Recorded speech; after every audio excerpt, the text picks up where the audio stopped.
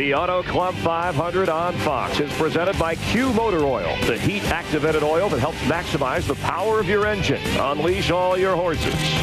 And sponsored by the all-new 2006 Ford Fusion. Put your life in drive. By Sprint, proud partner of the NASCAR Nextel Cup Series. And by State Farm. Great service and great rates. You can get it all from State Farm.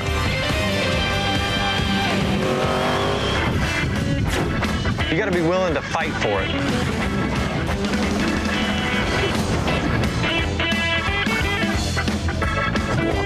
Craig Biffle trying to double up here in California. Yesterday, the Busch race winner, and today he is out front of pole sitter Kurt Busch by 1.9 seconds.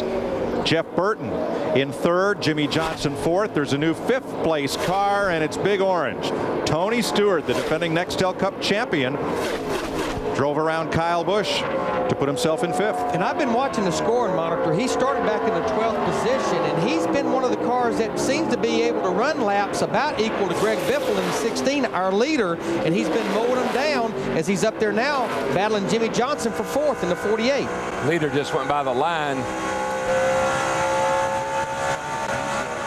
Leader's down in the middle of 1 and 2, and here comes these guys. So the 16 cars definitely got everybody's number.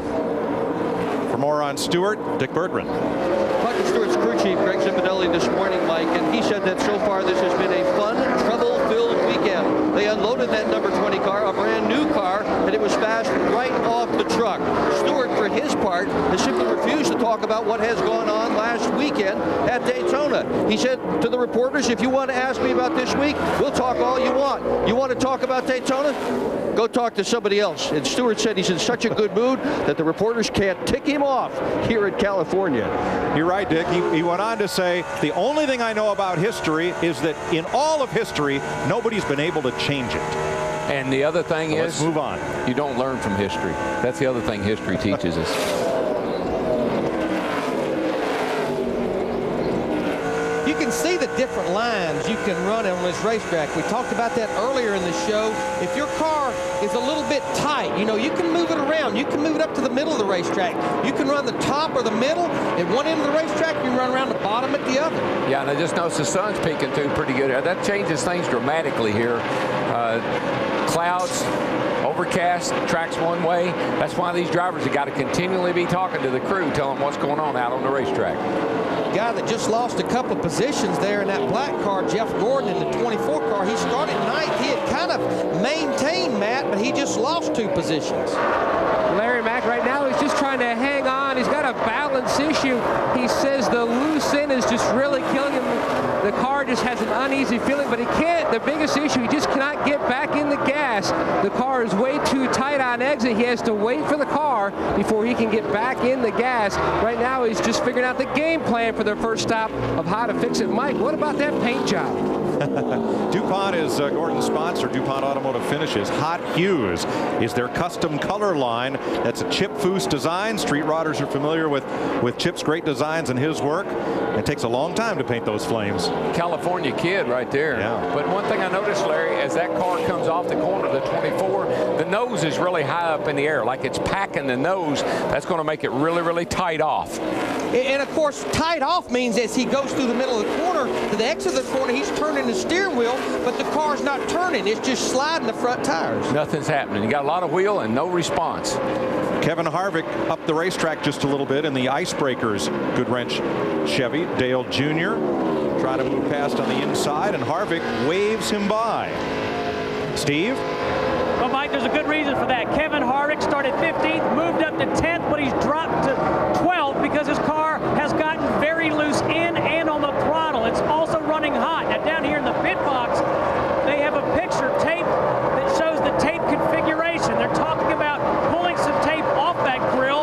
You can see they're also numbered 1, 2, and 3.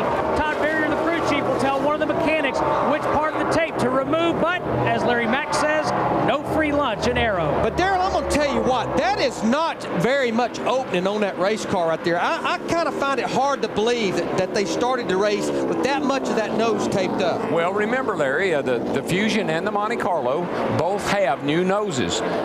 They went through Daytona without a whole lot of problem, but it was cool in Daytona. Today it's a little warmer, and they're going to have to play with that tape a little bit. But that is, you're right, that's not near enough opening for a racetrack like this. And the reason they put that tape on the nose is because it really helps the aero part of the car. It nails the front end down, plus it helps the straightaway speed. So you try to run as much as you can, but you've got to have enough open to cool the water in the radiator. And that's an easy adjustment. Tape on, tape off. Pretty easy to do. It's kind of like wax. It makes me want to clap. Greg Biffle, 2.8 seconds ahead of Kurt Busch, Jeff Burton, Tony Stewart, and Jimmy Johnson in the Auto Club 500, presented by Q.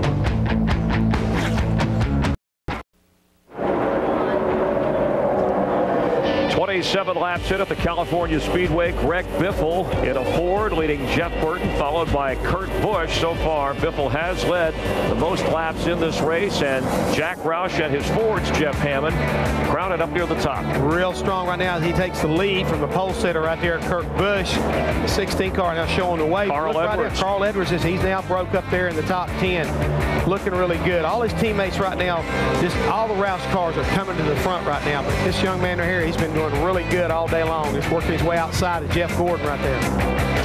And Matt Kenseth has worked his way up to 12th as well. As you can see right there, Greg Biffle may be leading. Carl Edwards is 8th. Jamie McMurray, the 26 car this year, 9th. Mark Martin, hey, the veteran campaigner, he's 10th. And Matt Kenseth started way back in 31st. He's already up to 12th. Greg Biffle won the Busch race yesterday here and won this race last year. Mike? Of the 33 major races held at California Speedway, Jack Roush has won 10 of them, including 3 here in Cup. How about Jeff Burton, who's moved up to second place? Yeah, I was just going to say he got by Kurt Busch there a minute ago. This race has taken on a very similar appearance to yesterday's race. Biffle and Jeff Burton chasing him down just like yesterday over the long run.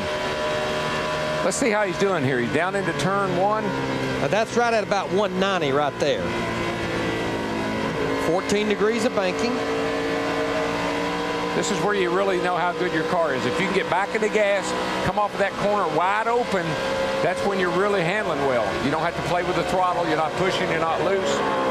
We're going to go down into 3. You can really pack it in here, get it on the bottom. Yesterday he was so good here off turn 4. And he is again today, Larry, right on the bottom, accelerating up. And it doesn't sound like he's having to play with that throttle a lot off the corner, which helps that straightaway speed. Here comes Tony Stewart in that 20 car going by Kurt Busch in the 2. This is a battle for 3rd. Yellow. Caution's out, caution's out. Debris in turn 3, track's clear. First caution of the day. It comes working lap 31. We had a late race caution yesterday in the NASCAR Busch Series when a driver's glove came out on the track. Officials thought it might be a piece of metal debris or bodywork. Through the caution, our long lenses showed it was a driver's glove, and NASCAR checked, but could not determine whose glove it was that brought out that final caution. Well, it wasn't mine. Pit stop's coming.